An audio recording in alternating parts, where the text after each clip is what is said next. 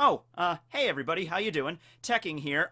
I seem to have turned myself into an adorable little penguin plushie, just as you do. Let me undo it so we can, move on with the video. Transformation release! Okay, now I appear to be a can of Pringles, which, despite my cheesy deliciousness, not exactly where I need to be. Release! Okay, no, I can see a few problems with this. Release! No. No! No! No! Ugh. Okay, good. There we go. Finally! Anyway, today's video is going to be about the mythical Zoan dog fruit model nine-tail fox. 1, 2, 3, 4, 5, 6, 7, 8, 9. Okay, checks out. Nine-tail fox. Oh, I love the videos that require me to go do research in mythology. It's one of my great muses, and it should be yours too, because as we all know, this is my channel, so you have to like everything I like. Just kidding, of course. Actually, I discovered recently, or I came to the realization that while I do enjoy studying myths and various gods and demons and just mythological creatures in general, I probably would not like to live during that era. Like, because you have to understand, at one point, for more or less, a lot of these creatures were actually feared by the people of that time because they just didn't know any better. There was probably a time where people were afraid that a dragon could, you know, descend down from the mountain and burn their entire village into smithereens. It might not have been a very prevalent fear, but you might be like, I don't know, guys. That guy last night told us a story about how a dragon burned down his village. That might happen to us. Because, you know, there's no way to fact check this shit. You don't know. You're just living in some village out in the middle of nowhere. Alright. So, the Kitsune, or the Kumiho, or the Hotin, however you want to go about saying it, it's all kind of basically the same deal. The nine-tailed fox, it originated in Eastern mythology, however, not Japanese, though. That was something I found out today. Kind of the same deal with the dragons, though. I just probably need to start expecting that most lores and myths from Japan did originate from China. The nine-tailed fox spirit, I think a lot of us are probably... This is one of the more well-known mythological creatures just because of like Naruto and Inuyasha. A lot of anime that we've watched up to this point have definitely included the nine-tailed fox lore in there. Not all the exact same thing, like you don't have the nine-tailed fox in Naruto, Kurama, going around transforming into a sexy lady. That's Naruto that does that. There's the origin of that, kids! That's one of their staple tricks. The fox will transform into a beautiful young woman with perfect skin, and in my case, if my preference, very large bazongas, hence why we have all the three fabulous ladies from One Piece here in pop form, because do you not find pop figures sexy? Am I the only one that finds these attractive? Okay, I guess I'll move Nami's figure a little bit over here then. Okay, is that better? Okay, cool. But anyway, yeah. So, nine-tailed foxes, what are they exactly? Are they gods? Are they demons? Are they guardian spirits? Okay, well, the general idea is they're like little trickster demons. The fox, not just in Eastern lore, this has kind of spread to all around the world in some form or another, but whenever you're talking about fox spirits or just foxes in general, they are tricky little bastards, okay? Usually leaving humans down a path of misfortune or accidents, you know, not really fun, you know, creatures to be around. Now, that's not the case in every single story you're going to read about them. Sometimes foxes are guardian spirits that'll help out, or they are familiars to their human masters and all that stuff, but, yeah, when it comes down to the thick of it, from mostly what we're talking about in terms of, like, anime and manga, yeah, they're tricksters. You don't usually trust them, and we've seen that with a lot of, like, anime adaptations of it. You know, they're very devious or malicious. You know, you don't want to trust them, or if you just follow them, it's probably not going to end well. So in the most recent One Piece chapter, chapter 925, spoilers, we found out that the mythical Zoan nine-tailed fox does in fact exist, and it's in the hands of Catarina Devon, the Crescent Moon Hunter and the 6th Titanic captain of the 6th Fleet of the Blackbeard Pirates. Zay ha ha ha ha ha ha. So, yeah, this is kind of scary. This is scary for a lot of different reasons, okay? Now, one of the things I thought this was going to be was, that Catarina Devon sort of has the upgraded version of Mr. 2 Bonclay's Mane Mane no Mi, or the Clone Fruit. Quick refresher, the Clone Fruit that Mr. 2 had allows him to copy the likeness of anybody that he touches with his right hand, and then he can revert back to his original form with his left hand. I might be mixing those hands up, but I'm pretty sure it's the way I said it. So what he does, all he has to do is just kind of touch the person he wants to copy's face with his right hand, and then he can touch them, and his Devil Fruit has an auto-save feature. So that's interesting. So he'll always remember every single face he touches, even if it's like 1,000 faces. He'll remember every single one perfectly, so when he touches his face, he can transform into a perfect replica. And it's not just their faces either. As we've seen with Nami, he can transform his entire body. Oh, yes. But he's an Okama, so it kind of works out. It doesn't really matter for him, you know? Now, I originally assumed, like, okay, well, let's go with that. Let's expand that a little bit. The mythical Zoan fruit, the nine-tailed fox, because the foxes usually tend to transform into humans, particularly beautiful women. What if, though, they would be able to, he would be able to turn into, or she, in this case, with Catarina Devon, would be able to transform into any object or person? So I was kind of doing some research into that. Maybe if there was some, story where a nine-tailed fox did not just transform into a beautiful woman, they transformed into, like, I don't know, a bridge or something, so that when a human was trying to cross it, the bridge would transform back into the fox, and the fox would be on the other side of the river, like, and then you'd be like, you damn freaking nine-tailed fox, I'm gonna kill you! So I was trying to find maybe there was something like that, and unfortunately I couldn't. It is really pretty much locked in that the way that the Kitsune or the Kumihos are set up, like, no, they transform into humans, ostensibly women, and the idea is to, like, lure the men away. You know, kind of like the Eastern Asian variant of the succubus in a certain context. Not exactly, because whereas the succubi are primarily like sexual demons, like they'll have sex with, they'll bang you and then they'll suck your soul out. Guess where?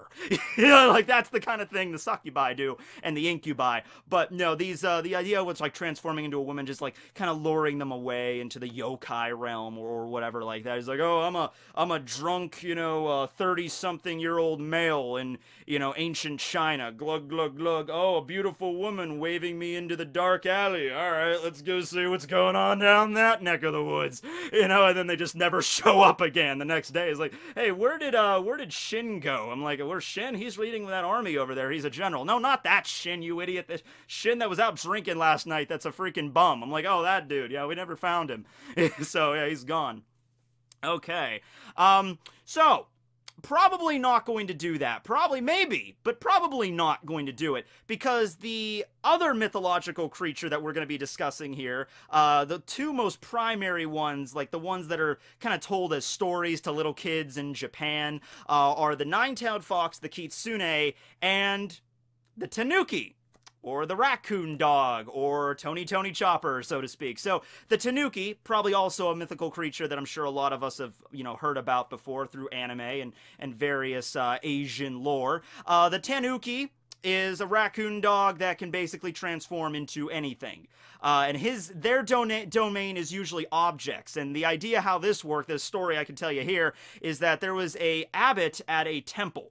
Right, and they're working at the temple. They're doing their priest stuff. I don't know, whatever Chinese or Japanese monks did back in the old days. They're doing their thing. And one of the priests goes up to the abbot, and he's like, "I want you to boil some water in this pot." And the abbot is like, "All right, sir, I'll do that." So he takes out the pot and he puts the water in it. He leads it up to the fire to start the boil. He was being a little rough with it though, just kind of pouring the water in, throwing it up on the fire. And all of a sudden, before you know it, the pot is like, "Hey, stop it! You be more gentle, you idiot." Now, at that point, I would say that the abbot must have been maybe sneaking some grass behind the temple, what was going on back there, I don't know. But, yeah, the pot starts talking to him, and then it sprouts a tail, legs, and the head of a raccoon dog. Now, I'm not really sure what happens in the rest of this story. I would assume it involved the abbot, like, oh my god, it's a demon! It picks up, like, a club, the Japanese temple flail, or whatever. It just pounded the pot into, you know, non-existence and just killed the tanuki, but he didn't. So yeah, there's the story there. Now, this was something that a fan of mine actually brought up recently. I completely missed this. I don't remember if I brought it up during the review. I don't think I did. In one of the first chapters of Wano, when Luffy arrived, right, and he met Tama, and she took him back to her home village, Amagasa village, and he met the Tengu. In the scene, and I'll throw it up here, the scene where Tama is making Luffy the rice and the pickles, that's all the food they have. In the rights and the corner of the room, you can see the tanuki pot.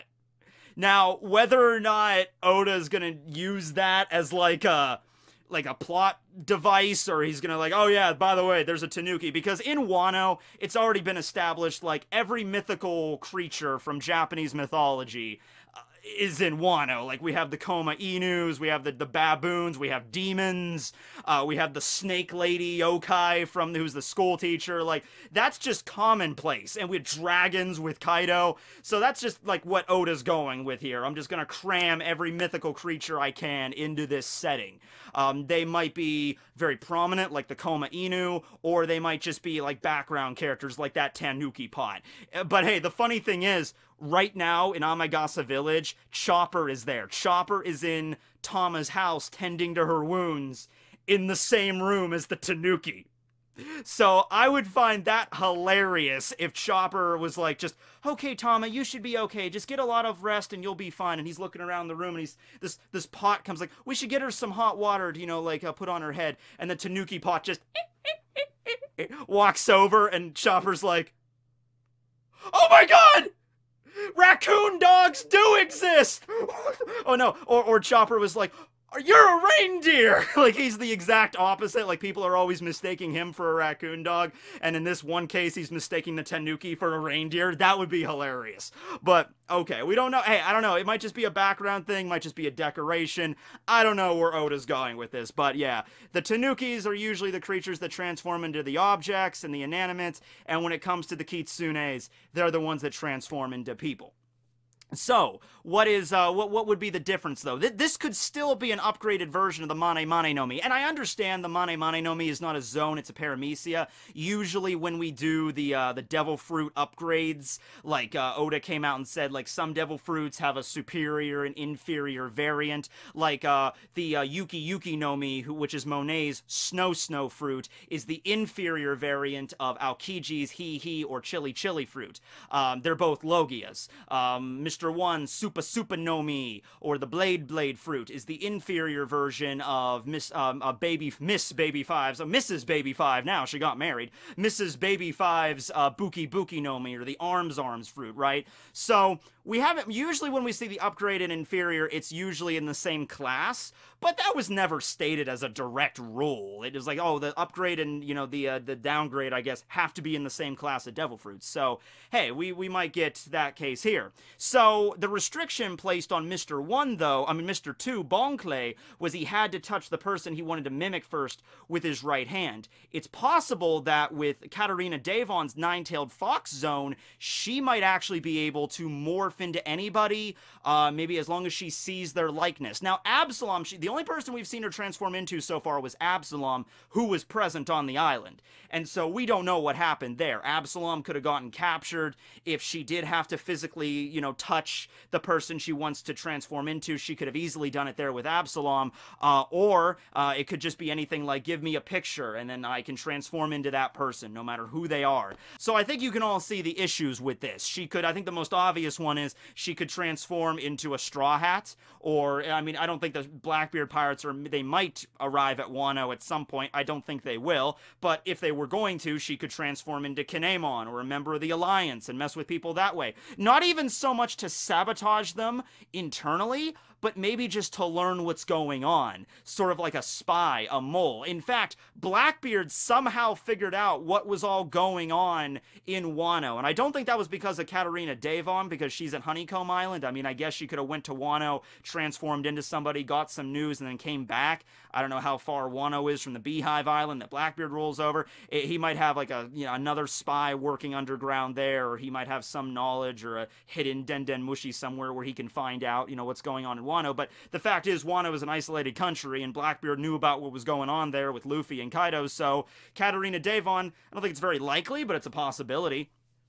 She could just, relay information back without really attacking them. She could transform into one of the Straw Hats, and if it's a perfect likeness, she could sneak on board. The thing with Catarina Devon and the thing with the Kitsunes that kind of line up is the Kitsunes have a propensity for transforming into beautiful women. How it usually goes is it depends on how old the fox is.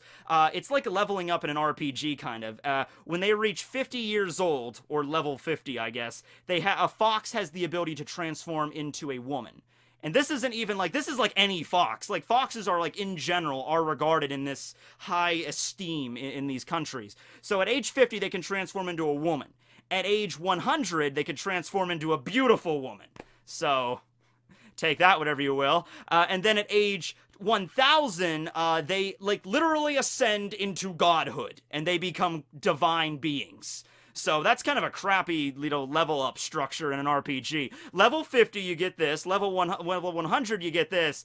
And then you have to wait till level 1000 until you can ascend to godhood. So that's like 900 levels there where you're just like, oh, I'm just grinding. Eventually I'll get there. It's probably like one of those app games, you just have to keep tapping. I want to level up my Kitsune, But something that lines up here with Devon and the Kitsune are their obsession with beautiful women. Because Catarina Devon's backstory that we found out in Vivre Card is, she literally goes around the world, and whenever she finds a woman that's particularly beautiful, that she views as beautiful, because that's something very important to her, the ideal beauty, she lops their head off and then takes it back with her as a trophy that she mounts on her wall.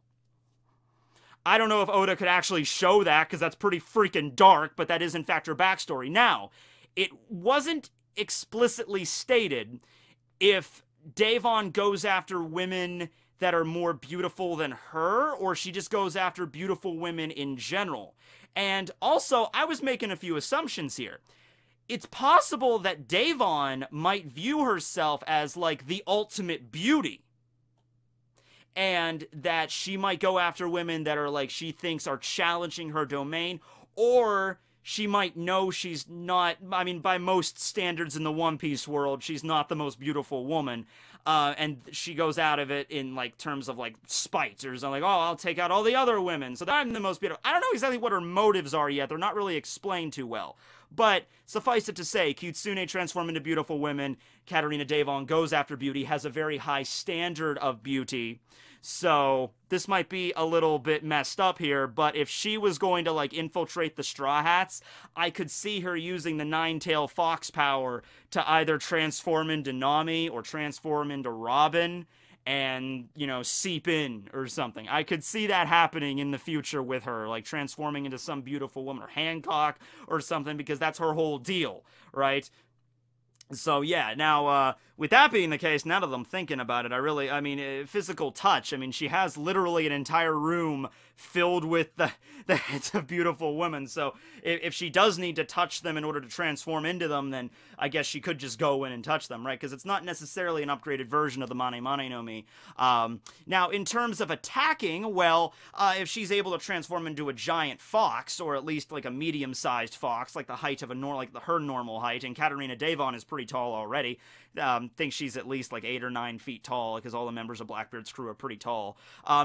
She transforms into a fox. She's got claws. She's got fangs. She's, not bipedal, what's the term for four-legged, quadpedial? Whatever. Anyway, she's got 4 legs. She walks on 4 legs, right? And so she can jump around a lot. Foxes are, of course, known to be very nimble, very agile, very quick.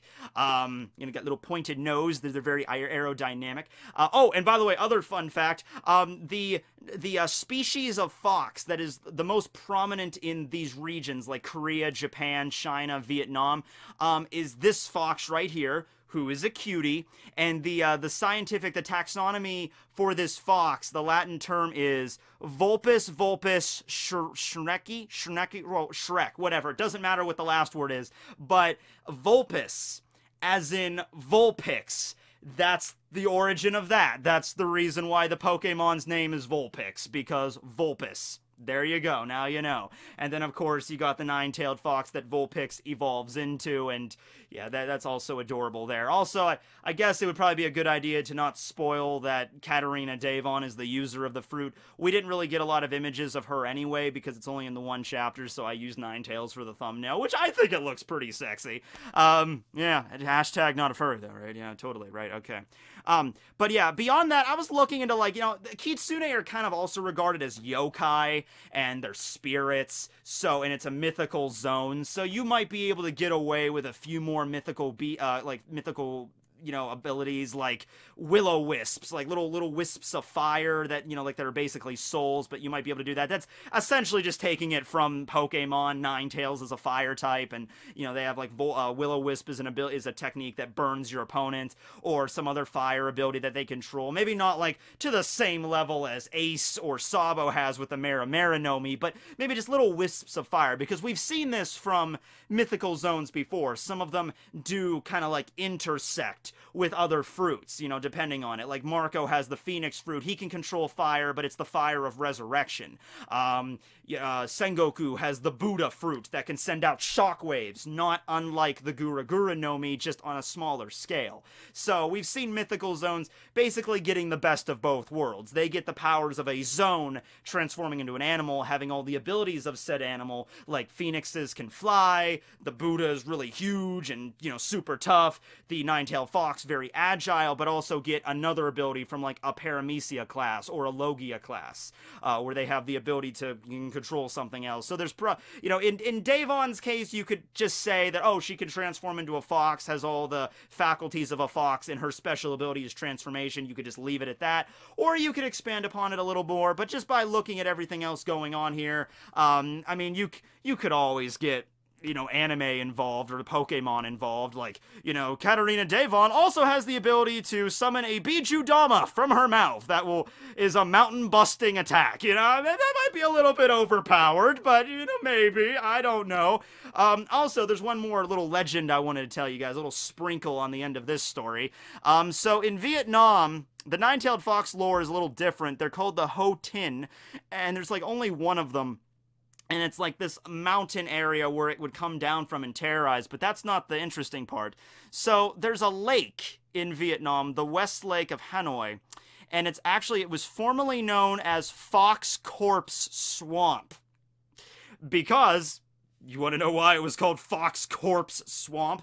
Did a lot of foxes wander in there and die? No, because this was apparently the site of, like, an epic battle back, you know, thousands of years ago, where you had, like, a famous warrior from, you know, Asian lore that fought against a giant nine-tailed fox. And they had this epic battle, and the lake was, like, the site of the battle, and they called it it's not called that anymore, but it used to be called Fox Corpse Swamp for that reason. And I'm thinking, man, that's brutal. That would be like in Naruto, where they have, like, the Valley of the End, where there was the epic battle between Hashirama and Madara. Hashirama won. Well, Madara survived, but, you know, he won. That would be like Hashirama comes down from the mountain. He's like, forevermore, this waterfall and lake shall be known as Madara Corpse Lake. It's like, that's pretty brutal. But it was also called the Golden Buffalo Lake at one point also, because there was apparently a buffalo that mourned the loss of its child, its calf, and that was why it was called Golden Buffalo Lake. Then it was called the Misty Lake for a time. They just call it the West Lake now. Just like, okay, the Corpse, Buffalo, Golden, Fox, Misty... Let's just call it the West Lake. Let's just make it simple. This is getting ridiculous, so there you go there. But, yeah, it's pretty much just a basic rundown here of what the Kitsunes are packing and what they got. So, I think it fits Catarina Devon quite well. At first, when I saw her using it, I was like, okay, that kind of came out of left field, the nine-tailed fox mythical zone for her. But if you actually read into the legends, it works. And she can either infiltrate Wano, or she could use this in any number of ways to trick people. I mean, honestly, we could keep this train going. Absalom goes to the Beehive Island, gets killed, and then Catarina takes the appearance of Absalom to trick Moria. Then Moria gets killed, Perona arrives on the island, and Catarina uses the ability to turn into Moria. It's like, ah, Kishi, Perona, you're back! And then Perona shows up, she gets captured or killed, Mihawk arrives, David's like, wow, we're just rolling them in, aren't we? Okay, this fruit is awesome. But yeah. Anyway, thanks for watching the video, everybody. Comment below what you think Catarina Devon can use in the categories of the Kitsune, the nine-tailed fox, and how what other fruits do you think the Blackbeard Pirates are now currently packing? Leave all that below. Thanks for watching, everybody. Teching 101, signing out. Damn it, now I'm a power drill.